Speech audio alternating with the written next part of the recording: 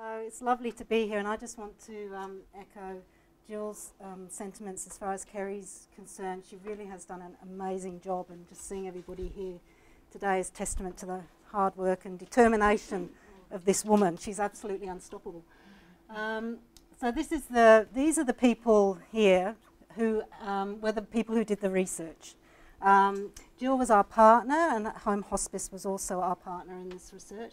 But Rosemary, Nikki, Kerrie and me, on the end, we're the people that did the field work and the analysis and stuff. And Nikki, who's hiding on that table over there. So, but just a little bit of background. So we came to this research, and we all know this, knowing that most people, about 80%, depends what you read, want to die at home, yet only about 16% of people get to do so. We know that at least one generation hasn't seen care of the dying in Australia. And this is actually a quote from the research. And this was one of the things that surprised us, was that people didn't think they were allowed to die at home. It was really, you know, like people think they're not allowed to have babies at home either. It completely flabbergasted me. Who do they think they need permission from? It's an interesting question. So people haven't seen the care of the dying, and people certainly don't know that they can die at home. We know that the majority of deaths in this country are expected, and we also know that most people, other than us in this room clearly, don't like to talk, think about or plan for dying and death. So that was the sort of background stuff that was floating around, I suppose, in terms of how we got together and where we came from. This is one of the last questions that we came up with when we wrote our report, and you will all be getting a copy of this later in the day. But I thought it was a good question just to put up at the beginning, because it seems to me that that's what we're doing here today. There is a national conversation that is starting. I think it's a global conversation, actually. The conversation started, and we're joining in. And it seems that there's a lot of talk happening. And where I'm coming from is I'm talking about this in terms of social justice. So for me, it's a social injustice that 80% of people want to die at home and 16% get to do so. So that gap to me is something about injustice. So that's where I'm coming from and where we were coming from. So our sort of questions that we had when we came to this research, and where I think this research is a bit different, is it's not problem-based research. It's not looking at what's the problem, why can't we, yes, but. What we were interested in doing was talking to people who had already done this. So if the figures are roughly 16% of people get to die at home, well, how did people manage that? Who are these people? What did they do? Let's talk to the people that are connected with the 16%. So we weren't talking about the gap, we were talking about the people who'd done it. And I love this quote by Bell Hooks. It's about illuminating the space of the possible. It clearly is possible. People clearly do it. So let's find out how. And the other questions follow from that. So what does it actually take for someone to die at home? What are the stories of ordinary people who have supported someone to die at home? Ordinary people, I'm not 100% happy with that particular term, but I use that to differentiate that from service providers or volunteers that are attached to a particular palliative care service. And our other question was, how can we enable people to talk to us about difficult things? It's not easy stuff to talk about. It's particularly not easy stuff to talk about, not just because it's about dying, but it's about, we wanted to talk to the carers and the friends and supporters of the carers who think they do nothing. So it was, okay, we want you to talk to us about supporting someone to die at home, and we want to talk to the people who think that they're not doing a great deal. So we had to come up with some way of getting people to tell us those stories and share them, which we did. So these are the more formal research aims that we had that came out of their questions. Understanding how being involved impacts family, friends and the wider community. We wanted stories, it's story-based research, so we actually wanted the narratives of caring networks. So we call usually there's a primary carer, and around that carer there's a network of people, hopefully. And that could be friends, neighbours, work colleagues, people from the church group, whoever. It was that sort of group that we were interested in talking to, and we call them the care network. And we wanted to know what happened to those networks as they were established and or strengthened as a result of this process. we're very much situated within a community development approach to end-of-life care, and we wanted to get some more research, some more money to do more research, and we've met that out. And we talked to 96 people. The age range was 7 to 90, and we had 4 dogs, who were not an insignificant part of the process. This particular dog's called Nelson. We have them on the transcripts at times, often at very poignant times. They were the times when I listened to the transcripts that caught me anyway. The animals were quite significant. They've got a whole page in here. Yeah. So, moving on to the findings. So what I want to do really here today is to tell you what people told us. So this isn't what we say, this is what the people we spoke to had to say. Remembering that these are the people who've done it, who've supported someone to die at home. If there's italics and it's blue, that's a direct quote from a participant. So each and every one of you had this little part to play. Everybody we spoke to, without exception, said that to do this task takes a community, and the community needs to work together. These communities comprise an extraordinary set of very complex relationships which people continuously negotiate through the process of caring. We were quite amazed at the level of skill people exercised in negotiating relationships at a time of life when they're quite vulnerable and stretched. Not just the primary carer, but all the people in the network. At some stage, they had this negotiation and were very skilled at it, which was great to see, and unexpected. For me, anyway, it was unexpected. In terms of the network, people spoke very much about what we've called, well, this particular person named it for us, a core team and an outer team. So when I say a complex set of relationships, this is how they saw them. So they saw them as an inner circle, then a next circle, and a next circle. And a number of people spoke to us in that way. So they were very aware that they needed their very close people to support them. This is the primary carer. But then those people couldn't do everything. Like one carer can't do everything. The 3 or 4 very close friends can't do everything either. They needed support, and then they needed support, and they needed support. And the paid care providers, if you like, are out here. That's how they saw them. They're out here, which is probably where people would see themselves. And then there's layers, a bit like an onion in lots of ways. And that's how one person actually described it. The next thing that we found, one of the things in the literature about this sort of work is that caring is isolating, and that's part of the things that makes it really difficult. A lot of the carers and care networks were aware that this could be isolating.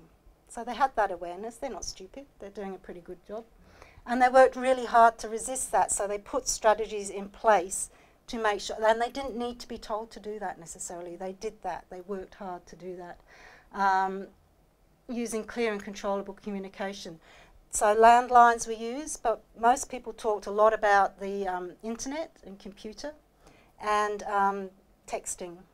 So the computer and mobile phone with texting, that's what this is. People I don't actually do it like that, it's more like this. People had more control over that often than the landline, they found. So they could sit and answer emails at midnight if they wanted to. They could send out an email to 50 people, it didn't just have to be one. So that was quite an interesting new technology, new for me, technology thing that came in. And a lot of people talked about that. It also brought the global community, if you like, into the home often. So it wasn't always people actually coming into the home physically. Often people were coming into the home virtually. And that was really important for a number of people. Not everybody. One person refused to get a mobile phone because they didn't feel they'd be able to deal with the number of messages that were coming in. But I wanted to just make the point that people were aware that they had the potential to become isolated and excluded, and they put in things to make sure that that didn't happen. A number of people drew on previous experiences of being with a dying person. In a way, we expected that because about 60% of our participants had a connection with home hospice. and home hospice mentors have already had experience of being with a person who was dying. So we expected that finding from that group. We didn't expect it so much from the about 40% of people who had no connection with home hospice. But all but one group that we spoke to had somebody in there who had some experience in the past. Not necessarily someone dying at home. Often it was someone dying in hospital and it hadn't been a very good experience. So they were then motivated to take that out. I'll talk about that a bit more. And the other thing that people used very much to stay connected was humour and remaining lighthearted. And again, that was probably not a surprise to those of you who work in the field, but that was a surprise to me. I expected it all to be very miserable, but it wasn't. And again, in the focus groups and the interviews, there was equal mixture of people roaring with laughter and crying. So it was, you know, that both things happening. This is what we did with the photos. They took photos, they then named them if they wanted to, and then explained why they named them. So this is the whole process. This photo is called Joy, and it's called Joy for a couple of reasons. One was that a group of us, school mums, had come to be with Jill because she couldn't come out and have coffee. We had a routine. So we had come and I did some scone making lessons, which was hilarious because I can't cook. So that was part of it, and the other part was Kath's response to the smell of that. So the person who's talking here was friends with Jill, who was the primary carer. So this is a group of people that came into the house to support the primary carer. And the person who was dying got something out of it too, but it wasn't, this exercise wasn't just about the person that was dying. So again, another example of the community coming into the house and things happening. Being light-hearted. When I first started, I had 50 quotes for this, and I had to show you, but these are the two that I really like. There was lots of laughter and lots of storytelling. It was very noisy. It was like being in the middle of a hen house. A lot of people would think you're being very irreverent and laughing, but we couldn't help ourselves. You have to see the funny side of it. It was like a release valve. Lots and lots of stories about humour. In fact, really quite dark humour. And lots of photos of people having a good time in amongst all of this. And I think, I see a lot of you nodding, so clearly you're people who know that this is so. I'm a person who didn't know this is so, and I'm the majority, because the majority of people don't work in this area. And I think this is part of the message we need to get out there, that yes, it's really difficult, yes, it's really hard, and you can laugh, you can have fun, you can thump each other with things in the swimming pool. That really surprised me. And I think that's what the sort of stuff that would really surprise a lot of people out there who just wouldn't talk about things like this. Anyway, the other thing that really surprised me and those of us on the team, sorry, I'm speaking for the team and forget, was the agency that the dying person had in establishing caring networks. So the dying person themselves was often very instrumental in making sure that the carer was being cared for, that there were a number of people involved, that it wasn't just left up to one person. That's Janet. And here's some examples. So I don't feel like I'm dying, I'm just slowing down. I like the fact there are so many people that it keeps them light. This particular person organised the weekly get-togethers, organised respite for his parents, knew who had time when, and he was like this central hub that was organising everybody and getting things happening when he needed things to be happening. This is what I want, this bottom quote, which is why I always use it. When it's my turn, I want people drinking wine around my bed and hopefully drinking wine myself.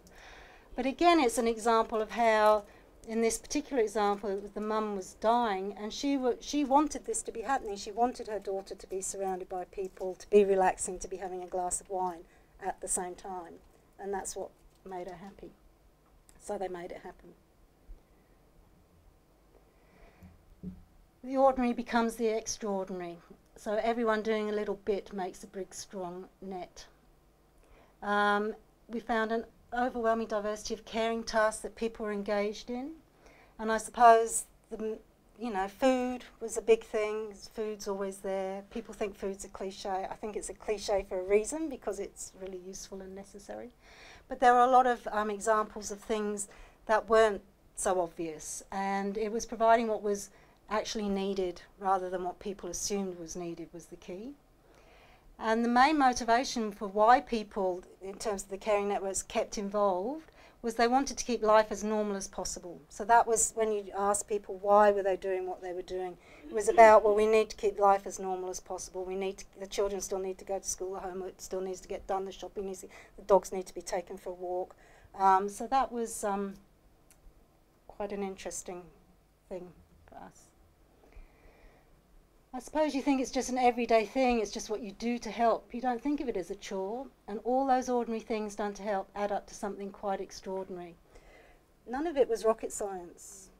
It was all things that most people can do, and even if people couldn't do them as they wanted, they worked out ways where they could do them in their way. And the example that stands out in my mind is one neighbour who couldn't bear to go in the house because a dying person was in the house. But she wanted to help. So she made food, took it round, pressed the bell, put it on the doorstep and ran off. Now, yes, it's funny, but she wanted to help. She knew she couldn't go in, but she knew she could do something. So it was working out, well, what could she do, and not necessarily making herself really, really uncomfortable. That was really useful for that family. And the last thing they needed was their neighbour coming in and not being able to cope. So it was really good that she rang the bell and ran away. They didn't need to look after her as well. So they're really ordinary things. They really are quite ordinary. People can do them. This other quote's another favourite of mine. She didn't need massage or meditation lessons. She just needed firewood. And I put that one in there because often we do think of more the massage, meditation side of things, but sometimes it's just really practical stuff as well, like who's doing the washing? Can they afford that extra washing powder this week? Have they got enough wood to keep them warm as well? Again, not rocket science, simple stuff. And I just need to say, we think that Kerrie coined this term about 3 years ago. Other people are picking it up now. When we were talking about this, it was transformational for everybody involved, as you'd expect. Transformational for the carer, transformational for the family, transformational for the work colleagues, the neighbours. Everybody on some level was transformed by being involved in this process. So change happens. You participate, you change. It's I think I probably said all that. So, and that was at an individual and a collective level. And I'll talk a bit more about that in a minute. People developed knowledge and skills about caring in the process of dying that empowered them, and which they took into other networks and other communities. So I suppose it's a good thing if transformation happens at an individual level, but mass change isn't going to happen if it stays there. If it stays at an individual level. You've got to do something with that. And what we found was that people were doing something with that. They were taking it out into their other networks, their other communities. Really simple example of that is what I said earlier. People who've had the experience already use that experience then to support someone else. So you get that happening. Social capital was increased as a result of being in the caring network, and the community's capacity to care improved. So these were some of the results that actually happened. And individual and collective death literacy was developed as a result. So, some examples of transformation. Most of the literature about caring, as you'd know, is that it's a burden, it's a stress, it's really hard. All those things are true, but there's very little about what else caring is and being involved in this is. And we found we had a lot of stories coming up which spoke of a different story about caring. And here's some, it was mostly people talked about it being a joy and a privilege. There's joy that's within this household despite the grey hollows. I love that quote because it's saying it's both. There's both here at the same time. It's not one or the other. It's more complicated, it's more complex. There's something that this space was alive with, love, light, mystery, and so I really enjoyed that. A lot of talk about love. Not many academics will talk about love. We mention love in our project. we're a bit different. I don't know how you can think that someone being so sick was special, but it was very special. I think this is really important because a number of people that I've spoken to as part of being involved in this research is, you know, do you think you'd be one of those people who'd like to die at home? And they all say, I don't want to be a burden. And I can now say, but nobody who's done it talks about it like that. They say it was intimate, you know, they felt special, they were privileged. They don't say it was easy, no one said it was easy, but they say all these other things too.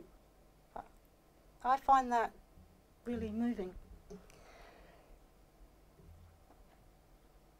In terms of transformative effects on individuals, everybody developed knowledge and skills that they didn't have before. So if you're not, for a lot of people this was the first time. It wasn't the first time for everybody, but for the majority it was the first time. So they all developed knowledge and skills. And I put that first quote up there because it's a very medically sounded, I don't even really understand the quote about the, I can't pronounce the endoscopic, I need a nurse to pronounce that for me. But this was the carer who learned how to do that and felt really, really proud that he managed to do that for his wife. And then a more different sort of quote, I've grown a lot or learnt a lot. All the stuff I now know that I had no idea about makes a really big difference. So people learn through participating. It was an embodied sort of knowledge that they got through being part of this, which again is what you'd expect. But I don't think people have written it down before in lots of ways. People's attitudes changed as a result of being part of this experience. And this quote here shows that in some ways. So my children were with me and my husband when he died. We were all there, and when I said, Dad's gone now, they said, no, he hasn't. He hasn't, because he looks just the same. But he had, you see, and they were surprised because they didn't know what they expected. But they didn't expect it to be so normal, and his death was actually easy. And again, that's not going to be true for everybody, but it was true for that family. It wasn't what they were expecting, but now those children know that death isn't always difficult for the person. So they've learned something completely different to what popular culture would have them believe.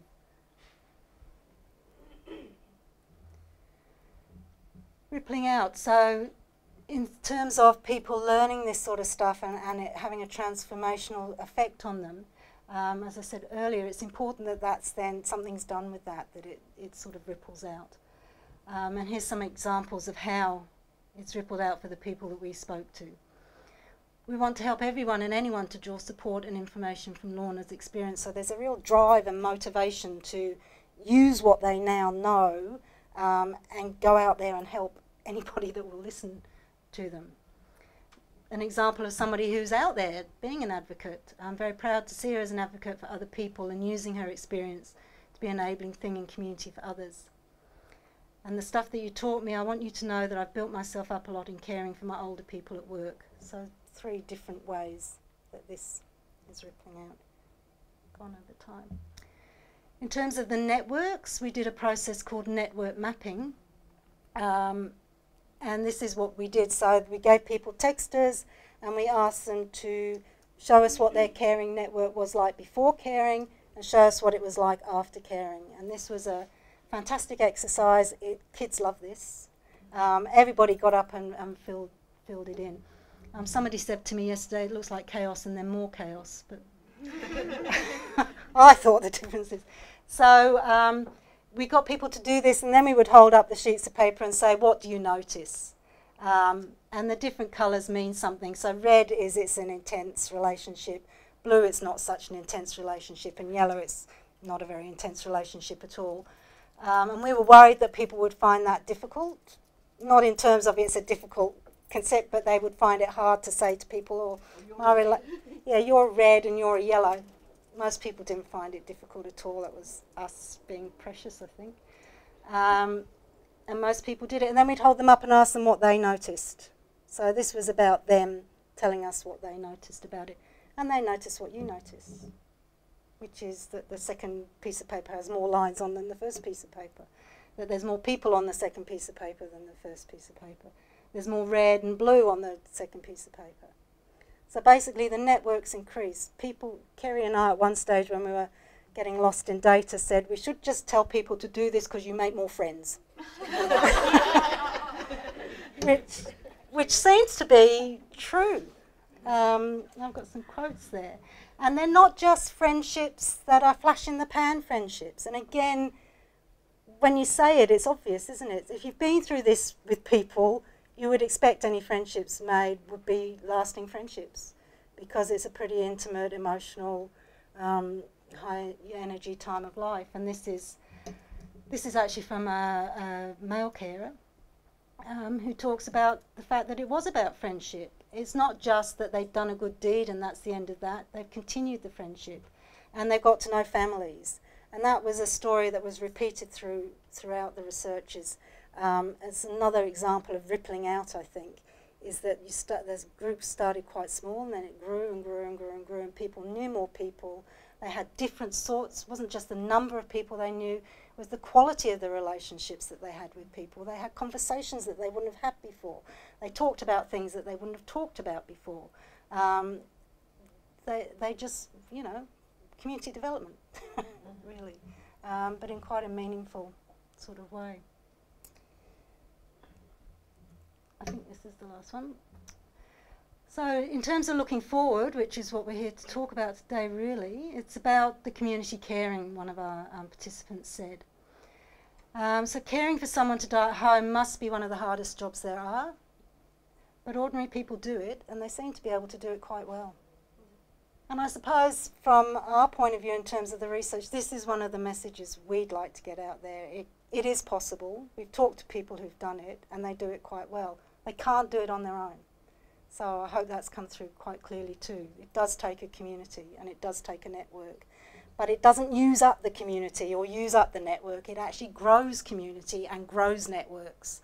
So a lot of people worry when you're talking about this sort of thing that it's going to be something that sucks things out. It doesn't. It seems to grow things. It grows relationships and friendships. And I think that's, oh no, it's not. So in terms of what's needed from that, we think that what's needed is we need to establish, support and negotiate informal support networks if the growing home death movement in Australia is to be sustainable. And I'd like the home death movement to name itself as the home death movement. Carers need permission and practical hands-on help to gather caring networks together and to negotiate the type of help they need. So not everybody's as able to do that as everybody else, so they need help to do that often.